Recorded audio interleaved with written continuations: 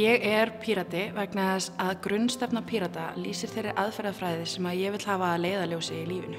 Sérstaklega þegar við kemur gagnrýninni hugsun og upplýstri ákvarðanatöku ásamt bættu lýðræði. Ég trúi það. Ég býð mig fram til þess að hafa jákvæð áhrif á samfélagi mitt, til þess að vinna að betra og sanngjarnara samfélagi og til þess að vinna gegn spillingu og sérhagsmunagæslu. Við höfum alla burði til þess að byggja hér gott og réttlátt samfélag fyrir alla þar sem enginn þarf að líða skort eða önnur mannréttindabrot. Það sem að Pírata bjóða upp á hreinskilnari leið til þess að meðhöndla pólitík heldur en hingað til hefur verið stundu á Íslandi.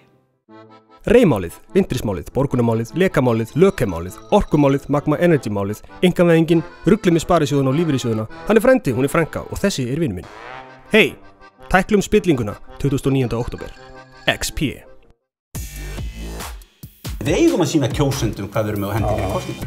Sjálfstæðisflokkurinn hefur aldrei haft það að venju að henda einhverju stefnumálum sínum í ruslið. Í Evrópusambandsmálinu þá munum við standa við það sem við höfum ályktað um framfari þjóðaratkvæðagreiðsla. Skal ég semja það fyrir að þannig að kjósendur viti hvað raunverulega verið að bjóða þeim fyrir. Við ætlum ekki að fara í stjórn nema það sé hægt að ná sameiginlega þessi mál sem eru kjósendur svo mikilvægt. Uppstokka í fiskveiðistjórnarkerfi, meira lýðræði og í þessu landi að við getum tæklað spillingu í endurreisn heilbrigðiskerfi síðast en ekki síst. Heilbrigðiskerfi hefur verið fjársvelt, við þurfum að hefja endurreisnina strax.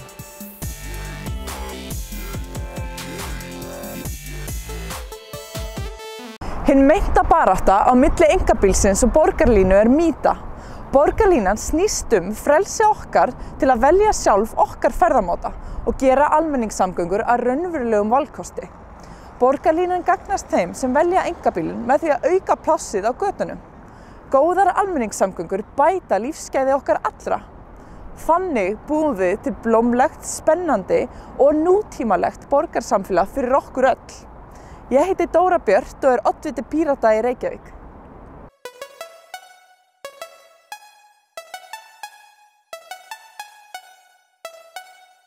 Píratar vilja fjölga vistgötum í íbúðahverfum og draga markvisst úr umferðarhraða. Við þurfum þéttingu byggðar og samgöngumiðað skipulag fyrir loftslagið, fólk og framtíðina. Píratar í Kópavogi lofa traustum og ábyrgum vinnubrögðum og leggja áherslu á mannlega stjórnsýslu þar sem samkennd, skilningur og virðing í samskiptum í forgrunni. Við viljum gera betur við fjölskyldur í Kópavogi og eitt af forgangsatriðunum ætti að vera að leysa dagvistunarvandann sem við búum við. Húsnæði ein af grunnþörfum fólks og við viljum fjölga leiguíbúðum sem ekki eru reknar í hagnaðarskyni með því að styðja sérstaklega við slík leigufélög. Pírötum annt náttúruna og þess vegna viljum við að íbúar í öllum hverfum bæjarins hafi raunhæft val vistvænan samgöngumáta. Við viljum virða sjálfsákvörðunarrétt fatlaðs fólks með því að hafa alltaf virt samráð og samstarf við fatlað fólk og hagsmunasamtök þess málefni sem það varðar. Píratar leggja áherslu á samráð við íbúa og aukna þátttöku þeirra í allri ákvarðanatöku. Það réttlátt, skynsamlegt og hagkvæmt. Ég heiti Sigurbjörg Erla og oddviti Pírata í Kópavogi.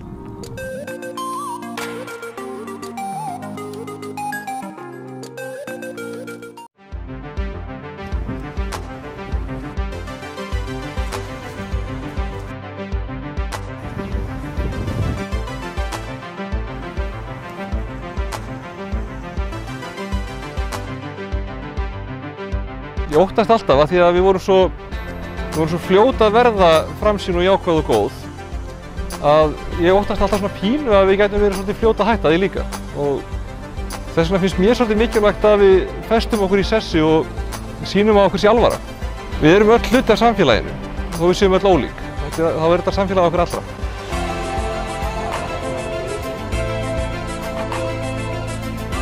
Og þetta amma mín, þetta Silvía, hún æði.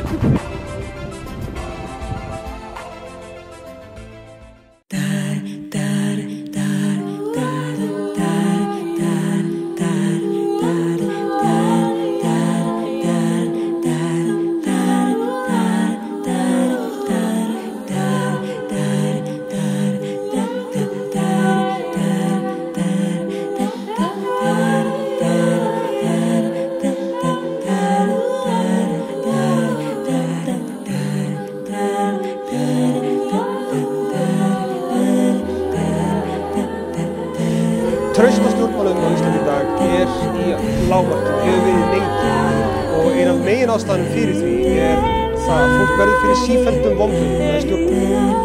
Við teljum eina mikilvægastu leiðina til að laga þetta þá að auka lýðræði, efla möguleika borgarans, möguleika þína á því að taka beinan þátt í ákvörðunum. Út í samfélaginu ákall breytta forgangsröðun, heiðarleg vinnubrögð, ábyrgð og aðhald, jafnrétti og réttlæti aukna aðkomu að lýðræðislegum ákvörðunum. Beint lýðræði snýst að opna kerfi, gera þau skiljanlegri og þannig aðgengilegri. Hver sem og ef þeir fá hljóðum í samfélaginu á kjósum, þetta krefst gagnsæis, opinberri umræðu, aðgang að upplýsingum og tækifæri þáttum. Við viljum að þú ráðir, við viljum að allir hafi raunveruleg tækifæri til að hafa áhrif hvort þau eru kosningar eða ekki. Jöfn tækifæri eru gríðarlega mikilvæg. Menntun meginstoð samfélagsins. Rétturinn til menntunar merkingarlaus en tækifæri til þess. Allir Íslendingar, hvar sem þeir búa, eiga rétt á einstaklingsmiðaðri gjaldfrjálsri. Við Píratar höfum fundað með félagi eldra borgara, gráahettu, orðin sem við heyrðum oftast á virðing og reisn. Fólk vil virðingu. Píratar vilja þessum landsmönnum og 90% landsmanna vilja forgangsraða fé til heilbrigðismála. 80% landsmanna vilja svo að sé gjaldfrjáls og rekja þessi. Réttur sinn til heilsu hlýtur að þurfa að vera réttur og óhefn.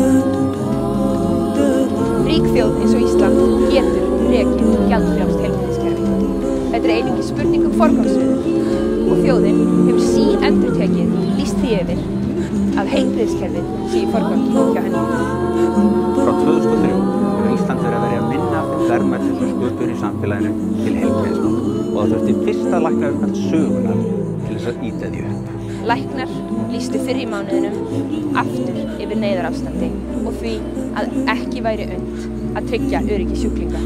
Hæstvirtur forseti, ég mæli hér fyrir frumvarpi til laga spilahallir. Margir kannast nú betur við orðið spilavíti. Þetta mál á þingskjali 51, mál númer 51. Stjórnvöld eru ekki að hlusta. Það hefur ekki verið skrúa nógu vel frá fjárframlögum til heilbrigðismála. Nýja stjórnarskráin færir þér ventilinn til þess að skrúa frá í þeim málum sem eru vanrækt. Uppfærum Ísland. Uppfærum Ísland. Uppfærum Ísland. Uppfærum Ísland. Uppfærum Ísland með nýrri stjórnarskrá. Eflum aðkomu almennings að ákvörðunartöku. Endurvekjum traust. Og tæklum spillingu. Tryggjum réttláta dreifingu arðs af auðlindum. Endurreisum gjaldfrjálsa heilbrigðisþjónustu. Hvernig við förum að þessu er spurning sem við ættum öll að spyrja okkur. Það er mögulegt að breyta heiminum og við höfum enga afsökun fyrir því að reyna það ekki. Eitt er víst að ef við viljum tryggja að samfélagi lendi á betri stað þá verðum við að vera óhrædd við nýjar hugmyndir og stórkostlegar breytingar og saman þá tökum við ábyrgð á útkomunni. Við viljum að þú ráðir.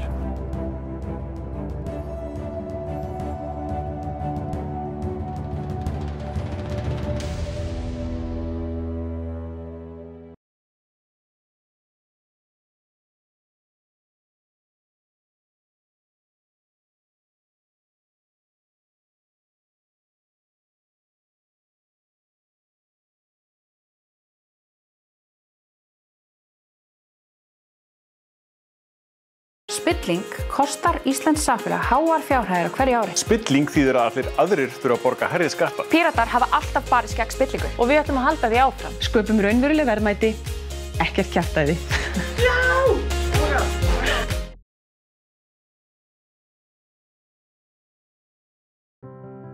Píratar eru eina stjórnmálaaflið sem að skynjar og skilur hvaða breytingar og af hverju breytingar hafa orðið á íslensku samfélagi á undanförnum árum. Ég er Pírati vegna þess að mér langaði alltaf að taka þátt í stjórnmálum og Píratar sem stjórnmálaaflið loksins á flokkur sem kemur fram með kjarna með þá stefnu sem ég samsamaði mig best með. Ég er Pírati vegna þess að Píratar vilja róttækar breytingar og þeir vilja skoða að breyta frá grunni skoða rótina á vandamálinu og mér finnst það skipta máli að skoða hlutina heildrænt. Mér finnst að beina lýðræðið sem flokkurinn með frábært og passar opaslega vel með mig og bara hluti sem ég trúi á. Ég held að vinnuaðferðirnar okkar það sem við þurfum núna á Íslandi. Við erum búin að prófa hitt kerfið alltaf lengi. Ég pírati, vegna þess að ég trúi á beint lýðræði, upplýsta ákvarðanatöku og pólitíska ábyrgð og ég tel að Píratar standi fyrir þessa hluti. Ég pírati af því að ég trúi á það að við getum staðið fyrir góðum breytingum í samfélaginu, hvort sem það eru róttækar kerfisbreytingar eða huglægar samfélagsbreytingar. Þurfum við að verða ákveðnar kerfisbreytingar í íslensku stjórnmálum og ég held að Píratar séu sá flokkur sem getur verið í forystu hvað það varðar. Ég bjó erlendis í 7 ár, þar af lengst í Noregi og það sem ég sá var að stjórnmálamenningin í Noregi allt öðruvís en hér. Stjórnmálafólk í Noregi fer frá ef það brýtur traust almennings. Það skiptir ekki máli hvort að það líti svo á að það hafi brotið af sér. Það sem skiptir máli að embættið haldi trausti. Það hægt að breyta kerfinu á þann hátt að almenningur geti gripið í stýrið þegar stjórnmálafólk í ruglinu. Við viljum efla þetta. Við viljum efla tækifæri almennings til þess að segja stopp. Það sem við Píratar viljum eru traust og heiðarleiki og við vinnum út frá þessum markmiðum. Það frekar magnað að það þurfi heilan stjórnmálaflokk til þess að vinna að þessu markmiði. Að það sé heiðarleiki í pólitík.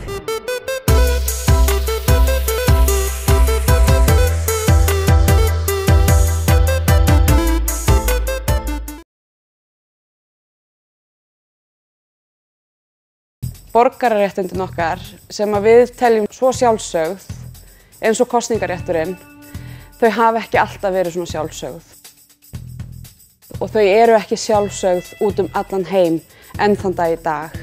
Og það eru konur og minnihlutahópar sem að þurfa að fá að berjast fyrir þeim rétti sínum að hafa áhrif á samfélagið sitt.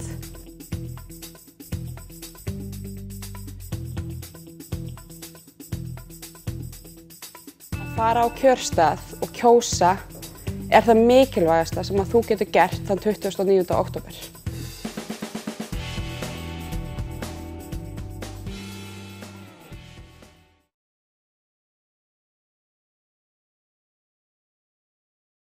Loforð loforð loforð. Það eru forréttindi að mega kjósa, það eru forréttindi að geta stjórna því hverju stjórna þessu landi. Þessar á mig. Hvað segir kallið? Bara í kameru. Já, ferskur. Já. Ekki? Og ganga upp á bókjallega.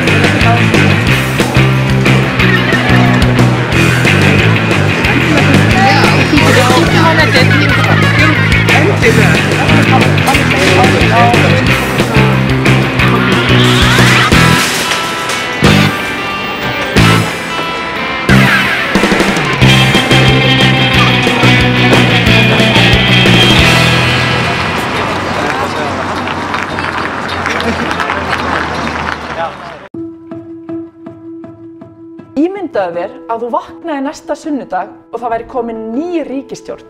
Nýtt fólk með nýjar hugmyndir. Þú fær þér kaffi og morgunmat og kíkir á fréttirnar. Það fyrsta sem þú lest ekki að spítalar og skólar séu að hrynja. Að forsætisráðherra borgi ekki skatta. Að einhver hafi logið og einhver annar hafi stungið undan. Og við stöndum ekki við sáttmála. Hvað ef fréttirnar væru að eftir 72 ára trassaskap að þá væri lýðveldi stjórnarskrá loksins á leiðinni? Að Ísland sé lýðræðislegt velferðaríki. Að við séum að endurreisa heilbrigðiskerfið. Meiri hluti Íslendinga treysti Alþingi. Og við erum með langtíma stefnumótun sem vandvirk og hugrökk. En hlutirnir breytast ekki að sjálfu sér. Við þurfum að breyta hlutunum sjálf. Með atkvæðinu okkar og með því sem við gerum. Ekki halda áfram með það sama gamla af því bara. Af því þannig hefur það alltaf verið. Núna einstakt tækifæri til að breyta. Ef við tökum ekki á spillingunni núna, hvenær ætlum við þá að gera það? Fólk gleymir, fólk þreytist, reymálið, vindrismálið, lekamálið, lökheimálið, orkumálið, magma energy-málið. Einkavæðingin fyrri, einkavæðingin síðari. Sparisjóðarruglið, ruglið með útboð, ruglið með uppboð. Þessi er frænka og þessi er frændi og þessir eru vinir. Hey! Eigum ekki bara að hætta þessu kjaftaði. Tæklum spillinguna. Tryggjum breytingar 29. október. XP. XP. XP. XP. Ægir. Tryggjum breytingar á laugardaginn. XP. Í framtíðinu okkar eru byggðamál unnin af framsýni og metnaði. Í framtíðinu okkar samgönguáætlun fjármögnuð. Tryggjum að samgönguáætlun sé að fullu fjármögnuð og gerum róttækar breytingar í flugsamgöngum. Í framtíðinu okkar getur ungt fólk hafið útgerð. Komum á háhraðatengingu og rafmagnsöryggi svo nýsköpun og sjálfbærni í atvinnumálum komist á allt kjördæmið.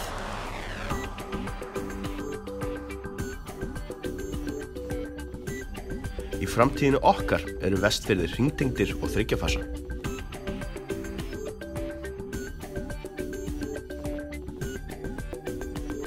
Tryggjum aðgengi að heilbrigðisþjónustu óháð búsetu. Þannig framtíðin okkar. Þannig framtíðin okkar.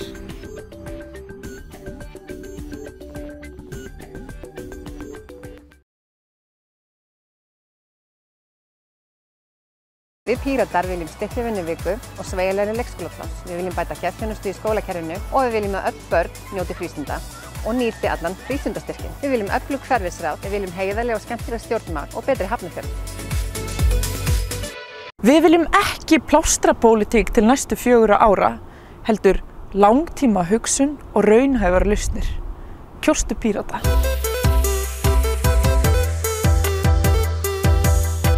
Hvað varðar LÍN, þá það í stefnu okkar að það sé greitt fyrirfram en ekki eftir á. Kerfið núna þannig að þú fær greitt eftir á sem þýðir það að þú getur setið upp með þó nokkuð bankakostnað. Við viljum að það sé gert fyrirfram eins og það var víst áður. Sömuleiðis þarf að uppfæra grunnframfærsluna til nemenda sem eru erlendis. Það ofta ekki tekið tillit til raunverulegra aðstæðna nemenda í útlöndum. Við viljum laga það líka.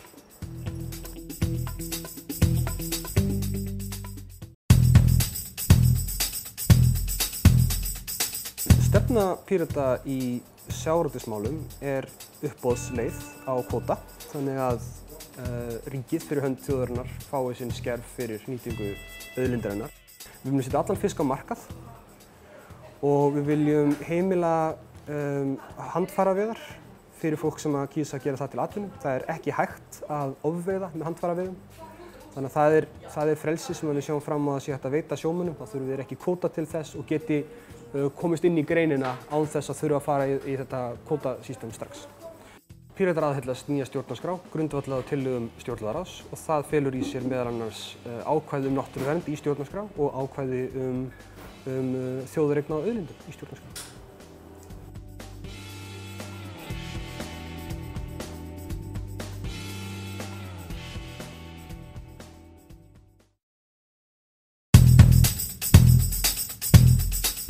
Alveg eins og að ríkið á ekki að vera að segja fólki hvaða matarsmekk það hafa eða hvaða tónlist það hlusta á, þá ríkið ekki að vera að setja einhver sérstök forréttindi fyrir tiltekinn þjóðfélagshóp. Það bara í grundvallaratriðum siðferðislega rangt, það í andstöðu við lýðræðisprinsippið, jafnræði fyrir lögum og þess vegna á að sjálfsögðu að aðskilja ríki og kirkju. Ríkiskirkja bara forneskilegt hugtak sem á ekkert heima í lýðræðissamfélagi. Það óháð því hvaða kirkja það og það kemur ekki viðhorf flokksmanna til þeirra tilteknu trúarbragða neitt við. Það óháð því hvort að við viljum ekkert frekar hafa eitthvað ríkis trúleysisfélag eða ríkis lífskoðunarfélag, það dettur það engum í hug. Það bara fólk á að njóta jafnræðis gagnvart lögum og það alltaf þessi togstreita, annars vegar á milli forréttindana sem að ríkiskirkjan hefur, annars vegar og jafnræði fyrir lögum hins vegar. Það gengur ekkert að þessi togstreita sé bara eitthvað norm. Öll trúarbrögð og allir trúarsöfnur eiga að vera jafnir fyrir lögum. Það loksins komið að því. Íslendingar hafa verið að bíða eftir nýrri stjórnarskrá síðan við fengum bráðabirgðaplagg frá Danakonungi á 19. öld. Tæpum 140 árum síðar leit loks út fyrir að biðin var að enda. Þegar þjóðin valdi sér nýja stjórnarskrá í þjóðaratkvæðagreiðslunni árið 2012. En síðan þá eru liðin næstuði 9 ár. Og við erum ennþá að bíða. Pírata vilja klára dæmi í eitt skipti fyrir öll á næsta kjörtímabili og innleiða nýju stjórnarskrána. Hvers vegna? Vegna þess að nýja stjórnarskráin lykillinn að árangri í baráttunni gegn spillingu. Hún færir þjóðinni eignarhald á sameiginlegum auðlindum okkar. Hún tryggir okkur fullnægjandi heilbrigðisþjónustu, vernd gegn ofbeldi og aukin borgararéttindi. Hljómar það ekki bara vel? Það löngu tímabært að Alþingi virði vilja þjóðarinnar og efni loforðið að íslenska þjóðin fá nýja stjórnarskrá. Sköpum raunverulegt lýðræði. Sköpum framtíðina.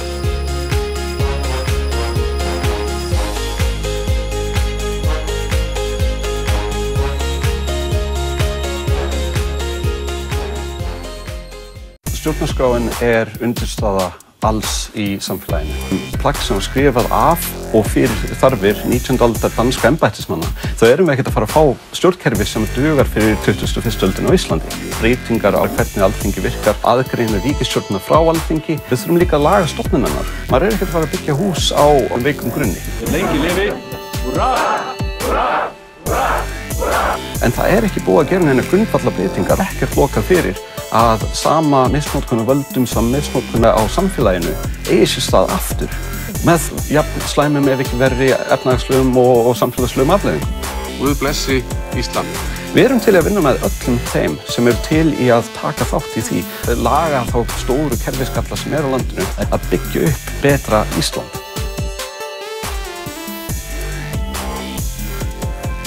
Hér spilling stunduð eins og þjóðaríþrótt og við erum Norðurlandameistarar í henni. Spilling kostar íslenskt samfélag háar fjárhæðir á hverju ári.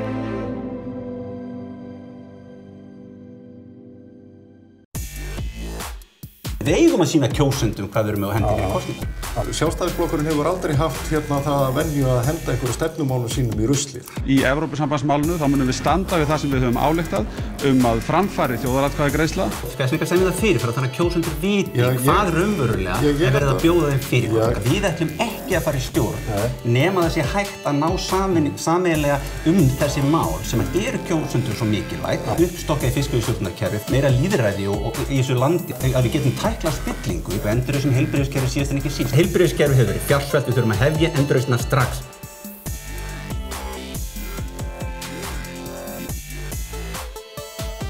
Ef þú vilt ráða einhverju framtíðina, skaltu kjósa. Annars ákveður bara einhver annar fyrir þig. Þú þarft ekki að vita allt pólitík til að velja á milli. Ef þú fílar áherslur Pírata, kjóstu á okkur. Mestu máli skiptir að þú mætir og kjósir. Grunnstefna Pírata. Gagnrýnin hugsun og upplýst stefna. Píratar leggja áherslu á gagnrýna hugsun og vel upplýstar ákvarðanir.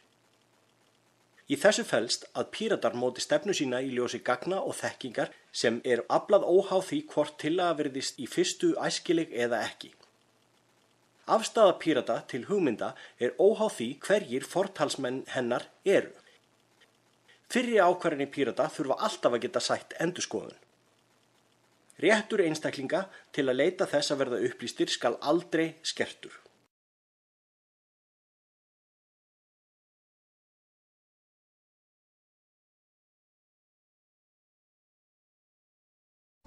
Hver tilgangur námstyrks borgarinnar og skilur hann árangri? Ég sjálf afrakstur af þessu styrk. 23 ára gömul lauk í stúdentsprófi. Þá var ég einstæð móðir í halti mig sleppti mig sambandi við manni minn. Þessi tími einkenndist af gríðarlega miklu basli og ég hef aldrei verið eins fátæk. En ég kláraði námið, þökks í ómetanlegum stuðningi félagsráðgjafa borgarinnar og fyrir það verð ég ævinlega þakklát.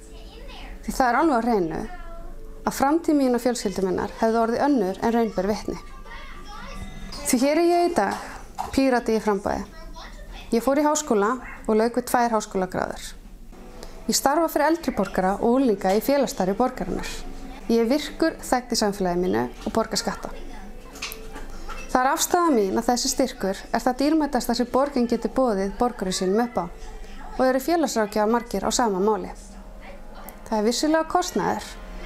En hver ætli kostnaðurinn yrði ef við slepptum því? Ég heiti Rannveig Ernudóttir og ég í framboði með Píratum í Reykjavík.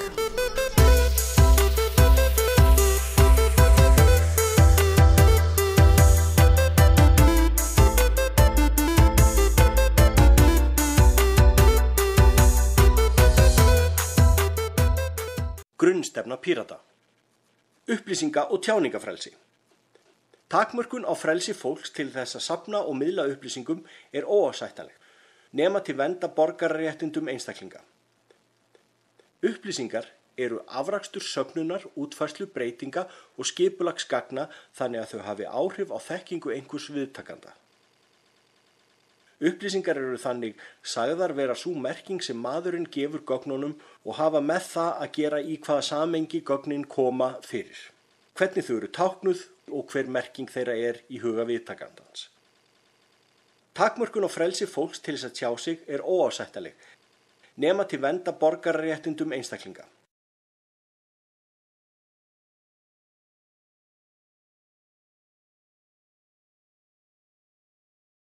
Kæru Píratar, munið að kjósa. Atkvæðið ykkar skiptir máli. XP. Grunnstefna Pírata. Friðhelgi einkalífsins. Friðhelgi einkalífsins snýst vernd hinna valda minni frá misbeitingu hinna valda meiri.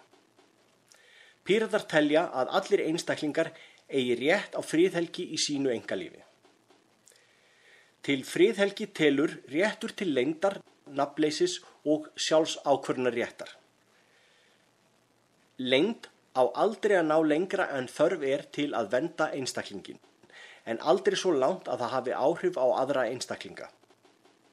Nafnleysi hefur ekki þann tilgang að skjóta einstaklingi undan ábyrgð.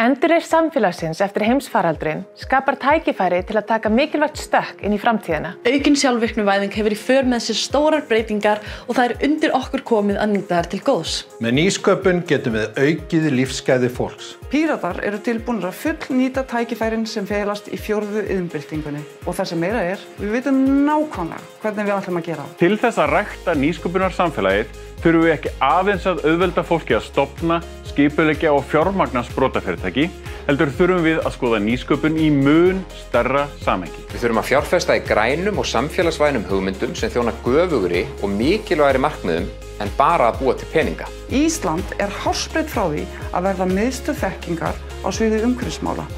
Það eina sem vantar grænt ljós frá stjórnvöldum. Sköpum eitthvað nýtt.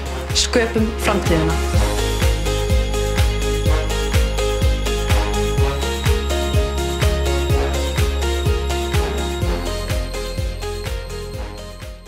Píratar vilja fjölga vistgötum í íbúðahverfum og draga markvisst úr umferðarhraða. Við þurfum þéttingu byggðar og samgöngumiðað skipulag fyrir loftslagið, fólk og framtíðina. Ég ætla að setja Reykjavík í alþjóðlega forystu með því að sameina framtíðarsamgöngur og náttúru í vaxandi borg. Ég vil endurheimta göturnar aftur til íbúa borgarinnar. Því götur eru félagslegt almenningsrými og þar hafa allir jafnan tilverurétt. Þær eru lífæðar samfélagsins og lykillinn að því að bæta lífsgæði okkar allra. Skilvirkasta leiðin til þess að bæta lýðheilsu að gera öllum kleift að ganga til sinna daglegu athafna. Þess vegna þurfa samgöngur og skipulag að haldast í hendur. Mínar áherslur eru á gróður og fjölbreytt dýralíf í borginni. Því götur hafa einnig möguleikann á því að verða hluti af grænu neti borgarinnar þar sem tré og gróður fá aukið pláss. Því náttúran er nauðsynleg og bætir lífsgæði okkar allra óháð efnahag. Píratar standa við orð sín og setja náttúruna og lífsgæði þín í fyrsta sæti. Ég er Sigurborg Ós Karlsdóttir og býð mig fram fyrir Pírata í Reykjavík.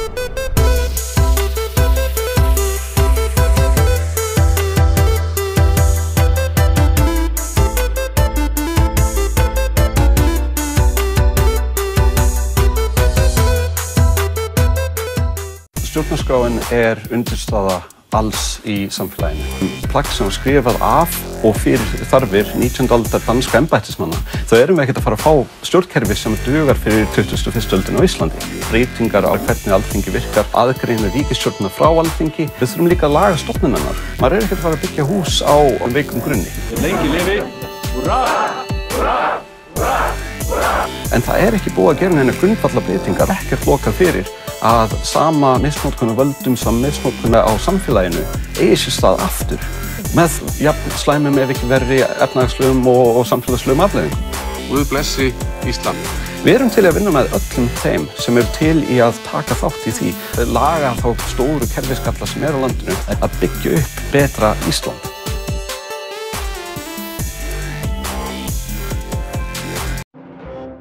Við skulum uppfæra Ísland 29. október. XP. Ég ætlaði bara að skila til hennar bréfi því ég talaði við hennar.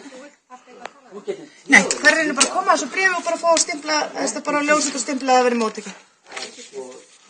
Ég sést kom hérna í morgun og skilaði 344 undirskriftum til að Stefáníu Tröstadóttur og nú er það að skila inn formlegu bréfi beðnum að fá að nota stóðstæðan þátt og uppsjón til vara.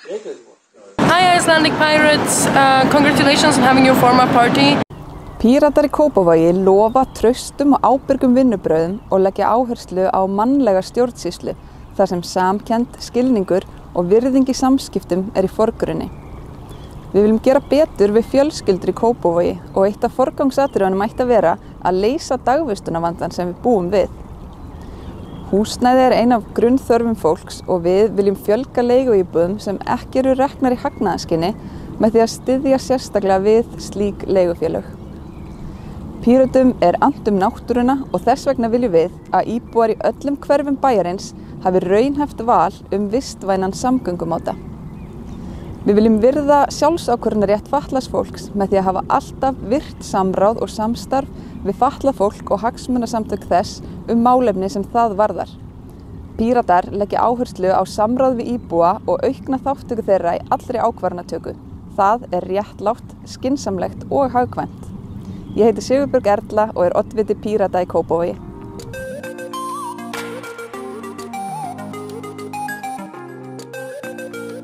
Spilling kostar íslenskt samfélag háar fjárhæðir á hverju ári. Spilling þýðir að allir aðrir þurfa að borga hærri skatta. Píratar hafa alltaf barist gegn spillingu. Og við ætlum að halda því áfram. Heiðarleiki, ekkert kjaftæði.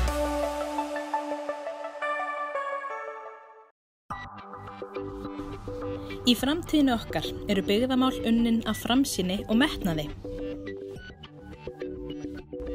Í framtíðinu okkar er samgönguáætlun fjármögnuð.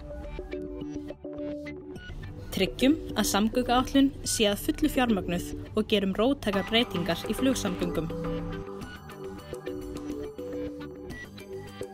Í framtíðinu okkar getur ungt fólk hafið útgerð. Komum á háhraðatengingu og rafmagnsöryggi svo nýsköpun og sjálfbærni í atvinnumálum komist á allt kjördæmið.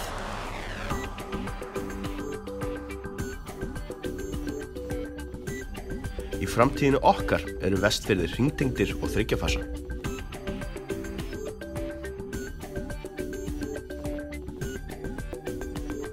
Tryggjum aðgengi að heilbrigðisþjónustu óháð búsetu. Þannig er framtíðin okkar. Þannig er framtíðin okkar.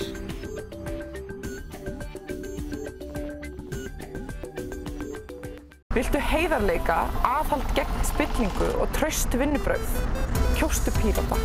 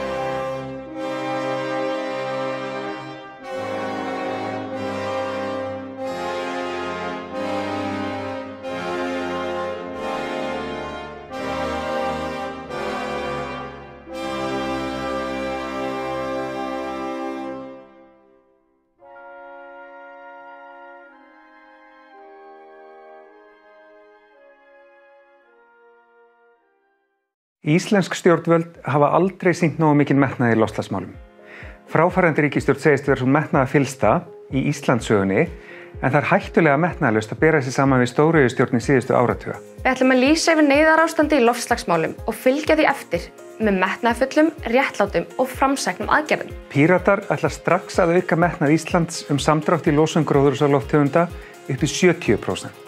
Og flýta markmiði kolefnishlutleysi til ársins 2035. Við ætlum að auka gagnsæi í ákvörðunum stjórnvalda og efla aðhald með þeim svo að almenningur geti haldið þeim við efnið. Við ætlum að búa til skattalega hvata fyrir atvinnulífið til að grænvæðast og styrkja græna sprota. Við ætlum að taka allt með í reikninginn, þannig að öll svið samfélagsins verði með í baráttunni gegn loftslagsbreytingum og gera stór átak í bindingu og föngun gróðurhúsalofttegunda. Næstu ár skipta sköpum í baráttunni gegn loftslagsvánni og þess vegna þarf stjórnmálafólk sem skilur vandann og þorir að bregðast við með róttækum hætti. Sjálfbærni, ekkert kjaftæði.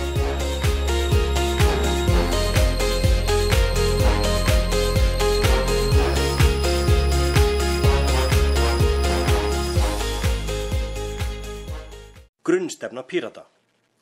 Gagnsæi og ábyrgð. Gagnsæi snýst að opna hina valdameiri gagnvart eftirliti hina valdaminni.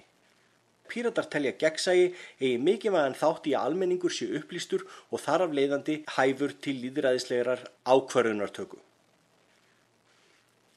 Upplýsingar eiga að vera aðgengilegar almenningi. Upplýsingar skulu vera aðgengilegar á opnum gagnasniðum á því formi sem hentugast upp á notagildi upplýsingarna. Til að einstaklingur getur borið ábyrgð þarf hann að hafa getu til að taka ákvarðanir. Píratar telja að allir hafi óskoraðan rétt til aðkomu að ákvörðunum sem varða eigin málefni og rétt til vitneskju það hvernig slíkar ákvarðanir hafa verið teknar.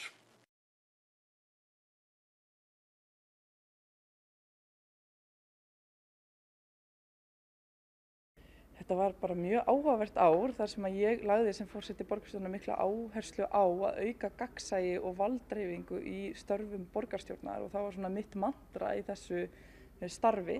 Ég til dæmis tók það ákvörðun að hleypa málum minnihlutans hærra á dagskrá borgarstjórnarfunda þannig að þeirra mál myndu fá meiri athygli almennings og fjölmiðlafólks og það hefur ekki verið venjan hér. Venjan hefur verið svo að hafa málefni meirihlutans efst og svo málefni minnihlutans. Ég ákvað líka að í samráði við forsætisnefnd að stækka nefndina. Hingað til sátu eingöngu fulltrúar meirihlutans í forsætisnefnd sem að skipulagði störf borgarstjórnar en ég ákvað að hleypa líka minnihlutanum inn í nefndina þannig að núna hún skipuð 5 fulltrúum og það af 2 fulltrúum minnihlutans. Ég ákvað líka að birta laun borgarfulltrúa með aðgengilegri hætti á vefnum til þess að vera hægt að sjá bara niður á einstaka borgarfulltrúa hvað þeir eru með í laun.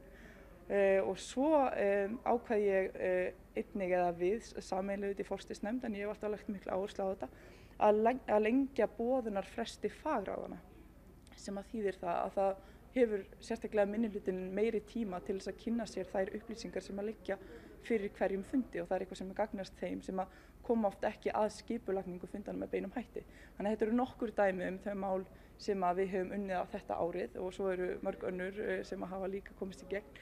En svona þetta eru þau, já, svona þessi málaflokkur og þessar áherslur sem ég hef haft, það er gagnsæi og valddreifing og mér finnst að mér hafi tekist vel til og ég hef nýtt í raun hvert tækifæri til þess að auka gagnsæi og auka valddreifingu í störfum borgarstjórnar. Hvað finnst þér svona hefði mátt betur fara? Það eru þetta margt sem að ég læri að því að sitja hér sem forseti og það er ekki spurning að þetta hefur verið stormasamt ár og ég held að með meiri reynslu þá sé hægt að gera ýmsa hluti til þess að svona auka samvinnuna og betrumbæta samvinnuna og reyna að skapa hérna ákveðinn frið. Hlutinir eru farnir að róast aðeins og samvinnan er ágæt og ég hef alltaf reynt að stuðla að góðri samvinnu en ég sé þó klárlega mál sem að ég hefði geta gert betur og það er þetta bara eitthvað sem að ég myndi taka með mér að nýju í álíka starf en nú mun ég auðvitað halda áfram sem formaður mannréttinda, nýsköpunar og lýðræðisráðs þannig að það er vissulega þannig að þessi reynsla mun nýtast mér áfram í því starfi. So, hi, I'm Smar McCarthy, running for the Icelandic Pirate Party in the southern district of Iceland. My name is Marko Sučić, I'm with the Pirate Party of Croatia, running for the European Parliament. My name is Ivan Voras, I'm also for the Pirate Party of Croatia and also running for the EU Parliament. Yeah. And we're here at the Election Innovation Conference. That's in Croatian. It doesn't really help. No, it's just only the GONG. Right, yes. So GONG is an election monitoring organization here in Croatia originally. Yeah. Yes. That's kind of broadening out, and they invited us to this conference about election innovations. And well, what have you been talking about? You had a panel earlier. But it was all in Croatian. I didn't understand it. So, what was going on? Actually, the panel was about pirate version of e-democracy that we've been developing, but we tried to develop useful tools that might be useful for the stakeholders in our current political situation, for the task force groups that create propositions for laws before they come into the parliament. Okay. We create a set of tools that might they may find useful to do it, to use it, because we wanted to start somewhere implementing our e-democracy and wanted to go to the stakeholders that are currently having some positions, but we opened the system broad enough so we can expand to liquid democracy, e-voting, and everything else that the pirates stand for, actually. Interesting. Yeah. The thing is to broaden the audience of the law proposals, so that not only a few experts chosen by the government participate in creating laws, but to make it open, to make it accessible to experts, to the wider public in general. So it's like open consultation process system. Okay. And how tailored is it to the Croatian system, or could it be used more generally in Europe? Or the system is quite flexible. We basically tweak, permissions and who can do what to model it to Croatian needs. Yep. But if another model appears, we should just tweak the groups, expert groups, commentator groups, and such to adapt the system. Exactly. It sounds a bit similar to what we're doing in Iceland. We have a system called Vasail that we're running all of our back-end elections on. So it supports both making proposals and making change proposals and voting on them, and it also supports elections, so elections for seats and such. So really the thing that we would need is the consultation system to make this thing whole. So maybe there's some complementary features that we should probably look at the code and see how it mixes together. But it's kind of funny, pirate parties very frequently do software development, and this is something political parties normally do not do. How important do you think that is for our ideology, or where we come from? The Pirate Party in general was founded, because some issues that were raised by the technology users, and so I think it's natural that the technology users are driving the whole evolution of pirate parties. But the other thing is that pirate parties are political parties, so there's also this other aspect that must be represented and must be implemented really well. I see this situation like, you know, the new generation has appeared and it has much more interaction with the internet, the Facebook, the social networking platforms, and it's searching for new ways of expressing itself. It wants to be heard in a ways that it's accustomed to. Yeah, that's and so software development isn't really an end in itself. It's just it's something that we do to make basically to facilitate the ideas that we have, right? Yeah. It was for me. Basically, I'm not a software engineer. I'm a lawyer, and I made my master thesis on this kind of e-democracy. Okay. And on the beginnings, I found it a bit difficult to communicate my ideas with the standard software engineers because we were basically speaking in different languages. Yeah. But with time, with some effort, we managed to understand each other and to implement each other's ideas in one system that became really one nice, all well-rounded whole. And I'm very glad to meet you here on this conference. I even didn't know that you would be coming on this conference. It was kind of random. I tried to get here a couple of days. I tried to get here a couple of days earlier to get to the Piratar EU meeting, which you were hosting, right? Yes. We should probably explain what that is. Yes, it's a meeting of representatives, delegates of pirate parties in Europe. In this case, meeting to discuss the program of the future Pirate Party, European Pirate Party initiative. Right. So, so the idea is that in the European Parliament elections next year, so 2014, pirate parties from all over Europe are going to run a coordinated campaign. Actually, I have to stop you here. Okay. We have elections for the European Parliament next month.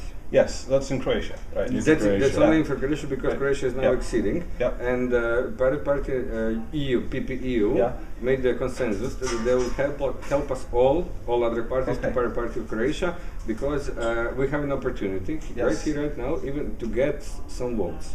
In the last polls, we got 6.5%. Okay, what percentage do you need to win seats? 5%. So it's perfect. That would be now, but it was. Znači snimamo samo pa dajte okolo. Well, okay, people are coming out of the session it seems, so we should probably stop. But yeah, this is great and we should talk more. Thank you for listening. Yeah, thanks. Yeah, good to meet you. Right. Ímyndaðu þér að þú vaknaði næsta sunnudag og það væri komin ný ríkisstjórn. Nýtt fólk með nýjar hugmyndir. Þú fær þér kaffi og morgumat og kíkir á fréttirnar. Það fyrsta sem þú lest ekki að spítalar og skólar séu að hrynja. Að forsætisráðherra borgi ekki skatta. Að einhver hafi logið og einhver annar hafi stungið undan. Og við stöndum ekki við sáttmála. Hvað ef fréttirnar væru að eftir 72 ára trassaskap að þá væri lýðveldi stjórnarskrá loksins á leiðinni? Að Ísland sé lýðræðislegt velferðaríki. Að við séum að endurreisa heilbrigðiskerfið. Meiri hluti Íslendinga treysti Alþingi. Og við erum með langtíma stefnumótun sem vandvirk og hugrakk. En hlutirnir breytast ekki að sjálfu sér. Við þurfum að breyta hlutunum sjálf. Með atkvæðinu okkar og með því sem við gerum. Ekki halda áfram með það sama gamla af því bara. Af því þannig hefur það alltaf verið. Núna einstakt tækifæri til að breyta. Ef við tökum ekki á spillingunni núna, hvenær ætlum við þá að gera það? Fólk gleymir, fólk þreytist, reymálið, vindrismálið, lekamálið, lökheimálið, orkumálið, magma energy-málið. Einkavæðingin fyrri, einkavæðingin síðari. Sparisjóðarruglið, ruglið með útboð, ruglið með uppboð. Þessi frænka og þessi frændi og þessir eru vinir. Hey! Eigum ekki bara að hætta þessu kjaftaði. Tæklum spillinguna. Tryggjum breytingar 29. október. XP. XP. XP. XP. Tryggjum breytingar á laugardaginn. XP.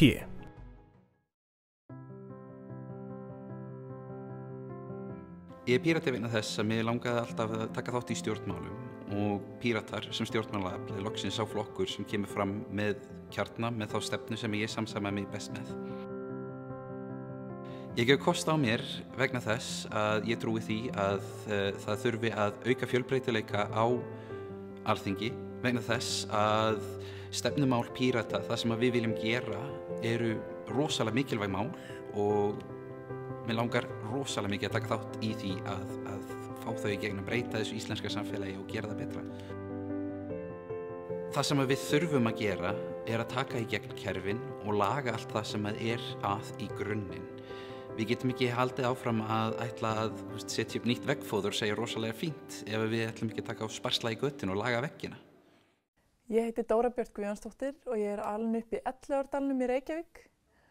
Ég menntuð í heimspeki og alþjóðafræðum í Oslo og Berlín og ég flutti heim 2016 og búin að taka virkan þátt í 2 alþingis kosningabaráttum með Píratum og hef lært mikið af því.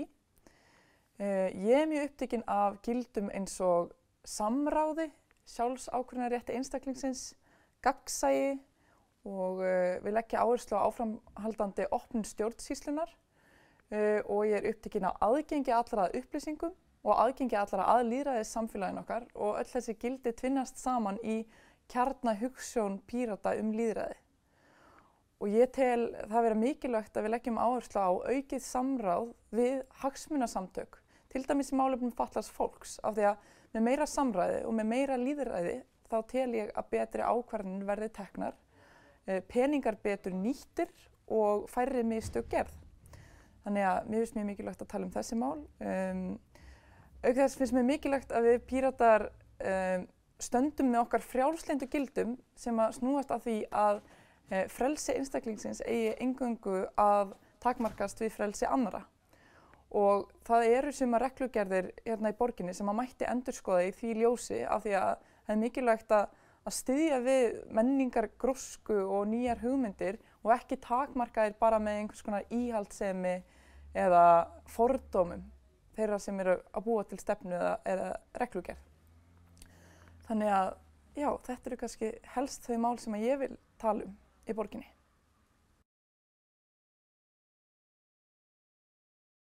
Við komum að hér einum punkti og það ný reglugerð eða ný ákvörðun hjá Útlendingastofnun að maður megi ekki fara og hitta hælisleitendur.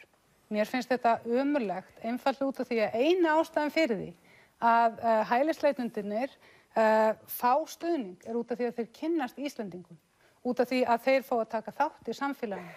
Ætlum við að loka þetta fólk inni einhvers staðar á einhverjum stöðum með húsalús þannig að þeir séu algjörlega einangraðir og öllum sé sama hvað verður það. Viljið þið ganga í Evrópusambandið eða ekki? Innan Pírata fólk sem vill ganga í Evrópusambandið, sem á móti því og sem eins og ég ekki búið að gera upp hug sem fyrir að samningun liggur á borðinu. Og mér finnst svolítið skrítið að það eigi að þvinga flokka til þess að taka einarða ákvörðun það hvort það séu ESB-flokkur eða ekki. Já, en svo náttúrulega verður maður líka varðandi þessa fríverslunarsamninga. Mér finnst það líka mjög sérstök umræða að það eins og að það skipti engu máli hvernig samningarnir eru, heldur það bara þessi fríverslunarsamningur. Þessi fríverslunarsamningur við Kína, hann hefur ekki skilað þjóðinni miklu og við fórnuðum töluvert miklu fyrir þann samning og það líka mjög mikilvægt að alltaf þegar við erum að taka stóra hluti, eins og til dæmis TISA, að það sé gert í miklu opnari ferli þannig að þjóðin sé örugg gagnvart þeim ákvörðunum sem verður að taka fyrir þau. Grunnstefna Pírata. Gagnsæi og ábyrgð. Gagnsæi snýst að opna hina valdameiri gagnvart eftirliti hina valdaminni. Píratar telja gagnsæi eigi mikilvægan þátt í að almenningur sé upplýstur og þar af leiðandi hæfur til lýðræðislegrar ákvörðunartöku. Upplýsingar eiga að vera aðgengilegar almenningi. Upplýsingar skulu vera aðgengilegar á opnum gagnasniðum á því formi sem hentugast upp á notagildi upplýsingana. Til að einstaklingur getur borið ábyrgð þarf hann að hafa getu til að taka ákvarðanir. Píratar telja að allir hafi óskoraðan rétt til aðkomu að ákvörðunum sem varða eigin málefni og rétt til vitneskju það hvernig slíkar ákvarðanir hafa verið teknar.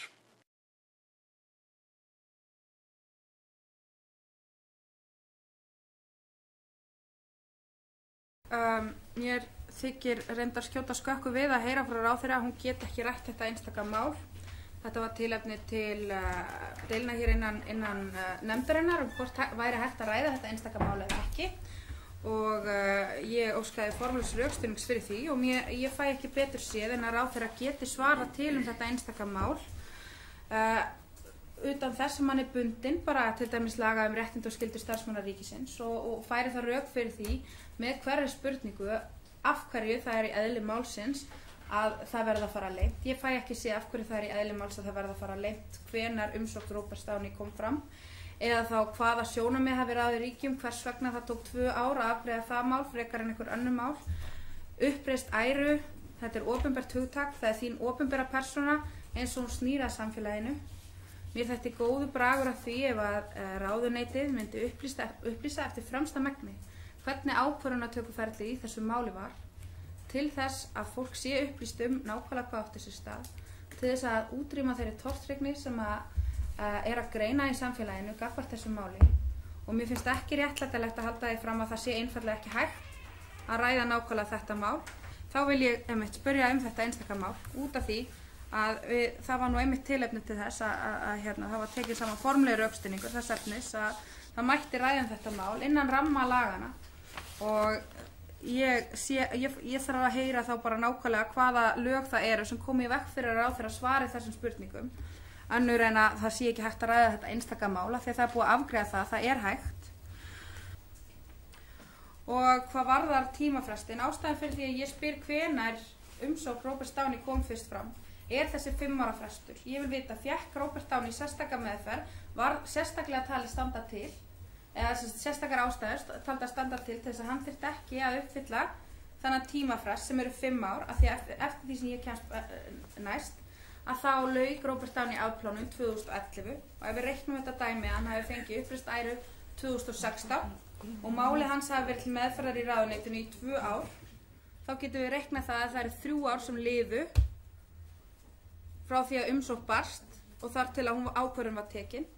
Ef að fresturinn var ekki liðinn þegar Róbert Downey sótti ef það voru einungis 3 ár liðin, hvers vegna var málun ekki vísað frá á grundvelli þess að tímafresturinn væri liðinn, eða var litið svo á inn í ráðuneytinu að sérstakar ástæður mæltu fyrir því að hann fengi að komast undan þessum tímafresti sem eru 5 ár. Takk. Menn verða nú bara að bera þann þroska þingmenn til þess að sætta sig við það að mál einstakra einstaklinga, einstökum mál sem koma svona inn í ráðuneyti eru ekki rædd á svona vettvangi. Ég ræddi þetta á fundi sem ég átti með þér þingmanni í stjórnskipun- og eftirlitsnefndinni áðan. Ég bendi á það að það kemur fram á lista heimasíðu dómsmálaráðuneytisins hvenær umsagnir berast og hér blasir við að það er umsókn sem barst árið 2014 sem var afgreidd í september 2016. Og það kemur fram líka á heimasíðu ráðuneytisins nákvæmlega þau skilyrði sem unnið er eftir sem er þessi 2 ára frestur yfirleitt sem mér skilst að sé.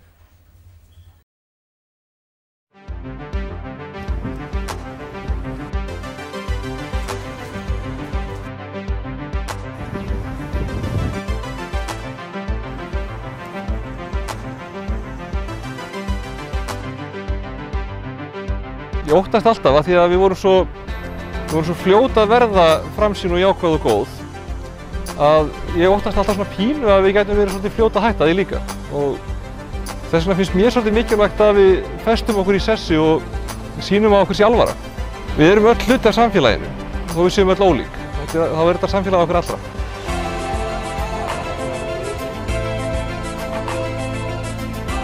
Og þetta er amma mín, hún er Silvía, hún er æði.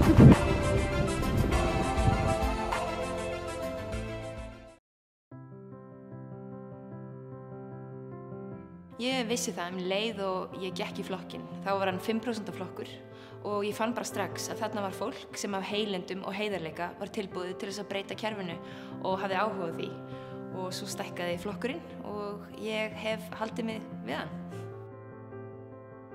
Stjórnmálamenn eru ráðnir af almenningi og þurfa að vera tilbúnir til þess að hlusta á raddir almennings vegna þess að almenningur fyrst og fremst yfirmenn stjórnmálamanna, ekki öfugt. Persónulega þá brennur mér efst í huga heilbrigðiskerfið. Mér finnst til dæmis ólíðandi að fólk sem fársjúkt þurfa að velja á milli þess að borga leiguna eða borga fyrir lyfin sín Það eru þessi hlutir sem að eiga að vera í forgangi, þurfa að vera í forgangi til þess að samfélagið gangi upp, til þess að fólki líði vel og það er hægt að breyta því. Það eru raunverulega góðu fréttirnar, það er hægt að breyta því. Píratar ætla strax að auka metnað Íslands samdrátt í losun gróðurhúsalofttegunda upp í 70%. Næstu ár ráða framtíðinni í loftslagsmálum. Við Píratar skiljum vandann og þorum að bregðast við honum. Sjálfbærni, ekkert kjaftæði. Daginn, Alexandra heiti ég og ég ætla ekki að kosta mér núna í prófkjöri Pírata í Reykjavík. Ég búinn að búa í Reykjavík alla ævi, fyrst í Breiðholti, svo niður í bæ og svo aftur í Breiðholti. Svo ég búinn að vera, takast á við svona ýmislegt í mínu lífi og finnst ég vera loksins að ná því svona almennilega á rétta braut síðastu kannski 1-2 árin. En ég sem sagt búinn að vera með ADHD og ég trans og ég svona, hvað sem það mætti kalla eitthvað sem var svona einhvers konar þunglindi. En það allt saman í miklum bata og hvað segir maður, þegar ég er farin að taka í alvörunni á mínum málum þá er þetta alltaf uppleið. Og ég er búinn að vera í Píratu núna síðan 2013 og svona fyrsta alvöru embætti sem ég tók var í stjórn Pírata í Reykjavík og ég var þar í 2 ár. Svo sem sagt ákvað ég að sleppa því og vera ekki lengur en 2 og gefa frekar kosta mér í þessum borgarstjórnarkosningum. Svo komu óvæntar alþingiskosningar þar á milli og það var svona auðvitað kitlaði mig að bjóða mig fram þar líka en nei, ég var búinn að ákveða þetta og ég var svona pæla svolítið mikið í borgarmálunum þannig að ég bara stóð við það. Og svo að því að ég var þá ekki í prófkjörinu í alþingiskosningunum þá var ég ráðinn til að sjá prófkjörið og sjálfboðastarfið fyrir hönd kosningastjórnarinnar. Ég hefði fyrst verið skipuð sem kjördæmisfulltrúi fyrir Reykjavík norður og sá svona svolítið utanumhaldið í Reykjavík fyrst og svo svona í rauninni ábyrgð á að öllum prófkjörum eða öllum listum væri réttinn skilað og öllum undirskriftum fyrir hönd kosningastjórnarinnar. Svo þar svona uppgötvaði ég líka bara hvað ég hafði gaman af þessu. Bara öll samskipti við fólkið og þetta var alveg erfitt en mér finnst þetta líka gaman. Þetta var gott fólk og þetta er spennandi og þetta er fjölbreytt og ég vil gera meira svona. Þarna ákvað ég að ég ætlaði að gera þetta. Og það sem ég brenn fyrir í Reykjavík er náttúrulega fyrst og fremst það eru mannréttindamál og það eru lýðræðismál. En svona upp á síðkastið þá hef ég verið að setja mig meira inn í innflytjendamálin og skipulagsmálin. Og mér þykja hvort vekja mjög mikilvæg og mjög svona af sikur ástæðinni. Innflytjendamál eru þannig að við vitum alveg hvar við stöndum í þeim málum. Við erum fjölmenningaflokkur og stundum hefur mér rétt liðið eins og það sé næstuð í leyndarmál eins og hinir þurfa að saka okkur þá við erum eitthvað svona en við erum ekki að tala um það fyrrabræði. Af hverju tölum við ekki um það fyrrabræði? Við viljum hafa alla með. Við viljum að allir geti haft aðkomu að ákvörðunum sem þá varðar. Við viljum ef við sjáum frétt eins og að kosningaþátttaka innflytjenda það væri hríðlækkandi, þá finnst okkur það slæmt. Við viljum gera eitthvað í því.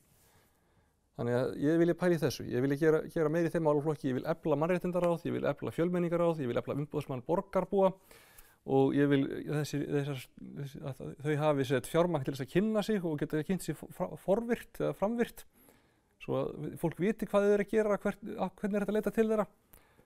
Og ég trúi líka á grenndarstjórnun, mér finnst það mikilvægt, það er eitthvað sem við verðum að hafa í huga hérna í Reykjavík. Bæði að valdefla hverfisráðin og líka að valdefla borgina, svona þessi skýrt hvað er hvar og þannig að hlutum sé stjórnað þar sem það er næst þeim sem það hefur áhrif á, mér finnst það mikilvægt.